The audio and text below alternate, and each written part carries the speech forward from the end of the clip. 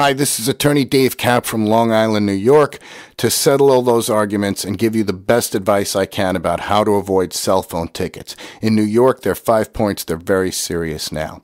You must mount the device permanently to your vehicle. That means you buy a mount, a special mount, and mount it to your vehicle. The best one I found is called ProClip. They make 2 parts. One that's made for the specific make, model, and year of your vehicle.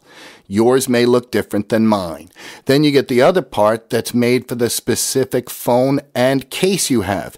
In other words, if you have an iPhone like I do, there'll be a different mount whether you have a slim case or a rigid hard case like I have here. Get it mounted, people.